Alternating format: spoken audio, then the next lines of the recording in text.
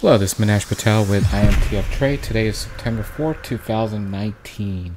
Today what we want to do is we want to look at some unusual options activity. Reason why we're doing that is markets swinging back and forth coming after Labor Day. And typically September going into mid-October is kind of ugly for the markets, where they typically consolidate majority of the times. And that's what you'll typically notice in patterns. So today we're basically going to look at unusual options. I want to kind of show people what does not look correct. The reason why is a lot of people sit there and tell you like this is good, this is good, this is good, and so forth. But a lot of people don't show you the things that don't work or things that you should step away from. So here we basically have set up in our scanner IMTF Trade unusual option activity. I'm looking for two times the activity. And here's KMX here. I'm highlighting it here. You could see it's basically 3 times the normal activity for both the calls and puts. Okay, we're not looking at individual, but we're looking at both the calls and puts combined when we do everything here. You could see there's a lot more activity right here, 4,430 compared to 1,444. Okay, so now what we're going to do is we're going to look to see where the options are and go from there. So what I'm going to do is, there's many platforms you could do this in. I'm going to do this in Thinkorswim since a lot of people do use Thinkorswim. So I put in KMX here and then went under the options, times, and sales. And you could see here, basically you have 2,200 plus options, basically the October 80 put. Okay, and you could see they're buying here because they're not in red.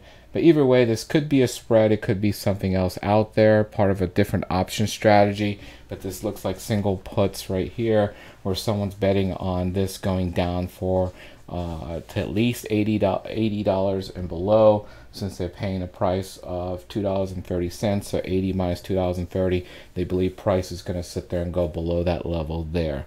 Okay, so they believe it's going to go below $78 at least in order for them to start making money, assuming that this is a single call put they bought, a whole bunch of them. So now what we want to do is we want to pump this through our charts and see what it makes sense. Okay. Now, before we go through the charts, we need to go for our normal disclaimer to state this is for education use only. We're not soliciting to buy or sell a particular instrument.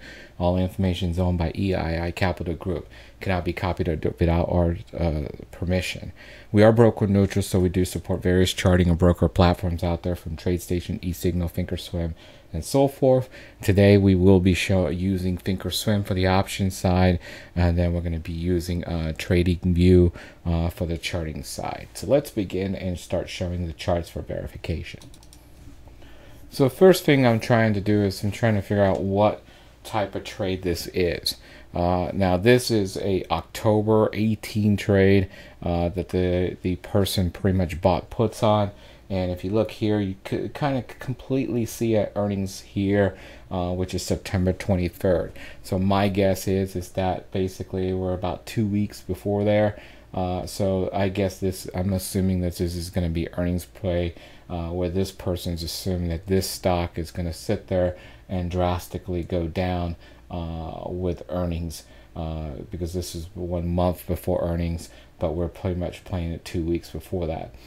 Today was a drastic move up day, and this week you could kind of see it's bullish, where it went up 2.5%.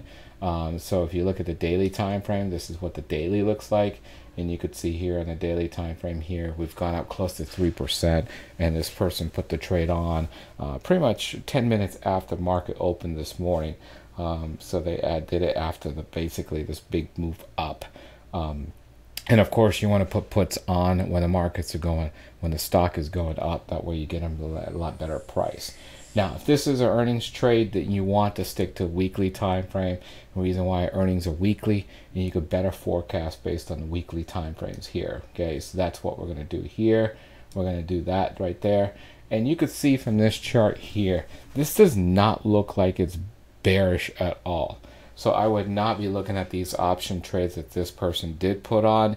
Reason why is if you look here, we are above the clouds, so that means we're bullish. We are above the green line, that means there's a high probability that we're trending, and you could see that we are, because this is the green shaded setup here. It got triggered into a breakout trade right there, and we've been in this trade here if you were entering this trade long term, and the stops are down here, and you could see there's a multiple time frame cross right there, which we pretty much have held. So this is still very, very strong bullish, and right now it's got a high probability to come to either this cross here or that cross up there. So one of those two crosses its price is trying to get to right there.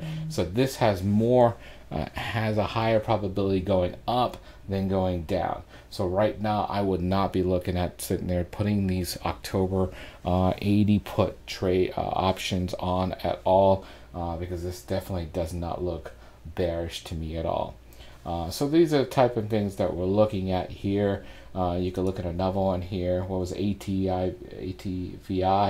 That was here, and on ATVI, let me show you this.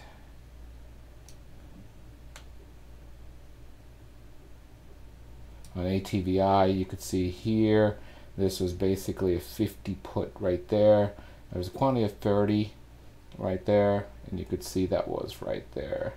And then there was 70 for there. There's not much options there. I'm looking for quantity that's a lot higher as we start posting and go from there. The ATVI really did not have much activity there for me to even think about at all, to look at it there. But if you look at the charts, and that was looking at a November, one person was looking at 60 call, another person 50 put, but you really can't tell what's going on here because this is a bearish trade. This is, since it's below the cloud, you can see there's a bearish trend, and now it's going for a pullback here. So really don't see anything here for November. And you could see that this person's probably targeting the November earnings there too, from what it looks like here. So you want to sit there and filter out and kind of look for unusual options. Then you go down to that particular instrument and see exactly what trade that person's putting on. You're looking for quantity at least 1,000 plus, where a person's heavily invested in it. And remember, you can't assume that they're buying a single call and put. It could be a spread, it could be exiting positions or something like that, and this is why you have to verify with technical charts. Okay, if you guys have any questions, you could feel free to email us, and let me pull that up for you. Here's the contact information right there. If you do like this video, please subscribe to our YouTube channel, Sunman4008, and please press likes if you do like this video. If we start getting enough subscribers, what we may start doing is start offering more informational videos on a daily basis for subscribers now. Thank you.